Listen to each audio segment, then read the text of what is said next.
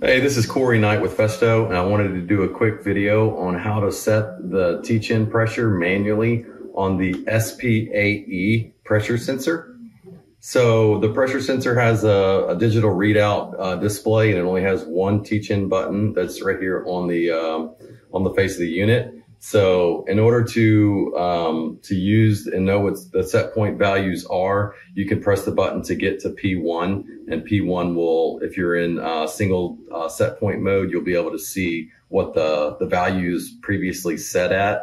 Remember, P1 is the 0 to 100% full scale of the measuring range of the sensor. So this sensor measuring range that we're using is 0 to -1 bar. So 0 on the sensor would be 0 bar, and 100 would be -1 bar.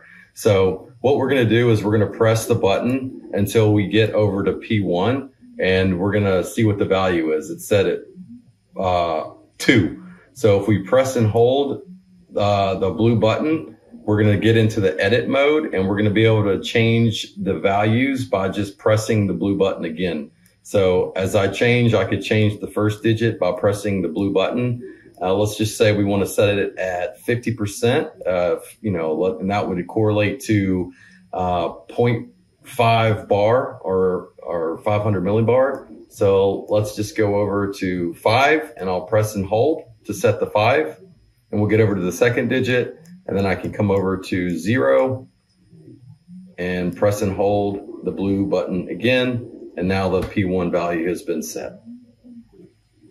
If we wanted to double check it, you can press the blue button to come over to P1, and it will display 50.